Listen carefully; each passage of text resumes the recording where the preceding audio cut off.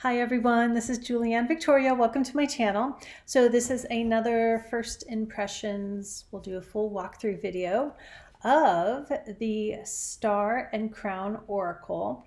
This is a collaboration Oracle deck that I got to be a part of. So this is my third collaboration deck. I have 2 cards in this deck. And it was put together by the folks over at Cult of Tarot Forum. So again, it's the Star and Crown Oracle. I'll link below if you're interested in getting it, and all proceeds go to support the forum. Okay, so this is our lovely box. It's large size. I believe the cards are 3 by 5. The back, beautiful star and crown images. So all the images in some way have a star and a crown, and that's not always literal, right? Okay, so it's a lovely 2-part box, and it comes with a little white book that each of the creators contributed. So the entries are approximately 1 page each. The cards are numbered, but the names of the cards are not on the cards. So each entry is different depending on who created that card. The deck comes in this beautiful matte blue gilding. As you can see, I have not taken this off yet. So my first time seeing it too. Okay, there we go. So the back of the cards looks like this. So stars and crowns. And let's start going through the cards. Okay, actually what I think I'm gonna do is flip the camera around so you can get a better view.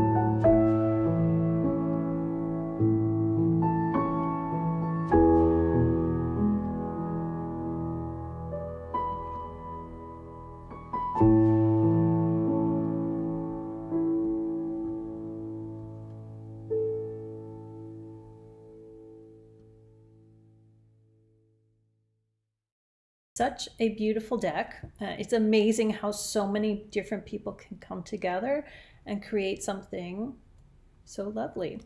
If you don't know, the other deck I worked on with the Cult of Tarot Forum is the Button Soup Tarot. I do have a video on this. When I first got it, I did a walkthrough then as well. I'll link that on screen towards the end here and down below as well, because I know on mobile devices you don't see the on-screen link to videos. Yeah, so let's pull a card, read a little from the guidebook. Of course, the guidebook again is written by all the different creators, so it's, yeah, each entry is going to be different style of writing and so on. Lovely shuffle. It's a beautiful matte finish. Let's do a riffle. And what card of guidance do we or you need at your moment of watching this video? Oh, beautiful. I believe this is one of the Paula Millet cards. I'm waiting for her deck to come out. So it's number 27. It's called Pinnacle by Paula Millet of Boadicea Design. You have achieved your earthly goals. Enjoy your success.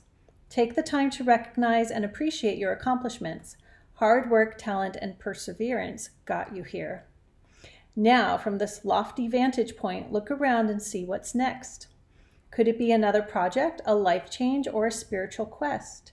Perhaps even the opportunity to share your wisdom and experience with others who may be following in your footsteps. And the medium, we all put our medium in, is digital collage. So very beautiful. And if you're curious, let me pull out the cards that I created, because I'm actually quite proud of them. I might have to edit some pauses here. We'll see. There's one. I love this card. I'm so proud of this one. So it's numbered 38. And I called it Surrender Birthing Ecstasy. I won't read the whole thing, but I just want to show you my cards because I'm happy about them. And the other one, here it is. It's called Polaris. And she numbered it 35. Random numbering, the numbers are just there for the guidebook because we agreed we didn't want keywords or titles or anything on the cards. So that is the beautiful Star and Crown Oracle. I'll link below where you can purchase this, as well as the Button Soup Tarot, and the proceeds go to support the Cult of Tarot Forum. Thank you guys for watching. Thank you for liking, sharing, subscribing, and I'll see you back here soon.